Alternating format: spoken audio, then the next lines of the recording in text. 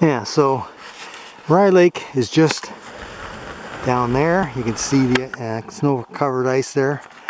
And this area I'm at here, it's sort of an open area.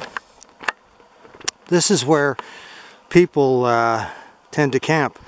Now, there's someone that brings a trailer right into that spot nearly every year. And sometimes I see a tent over here in this spot. And there used to be a sign on, I think it was that big tree down there. I think it was that big tree there.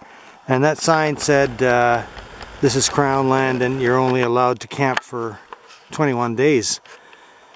But I can tell you one thing, that trailer that used to park here, that was there all summer. And that's what they do up here. They don't they know there's no enforcement.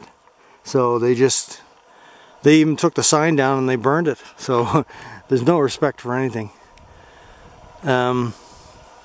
But I don't know if they'll be able to get in here anymore because they moved the garbage bins. There's a set of garbage bins up there that are meant for the people down on Quirk Lake, the people that live down there. And there's big garbage bins. There's 5 or 6 of them there, I think.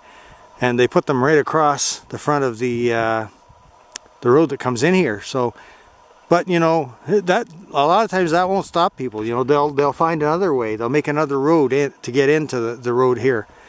So it'll be interesting to see what happens in the summertime. Anyways, let's go down to Rye Lake.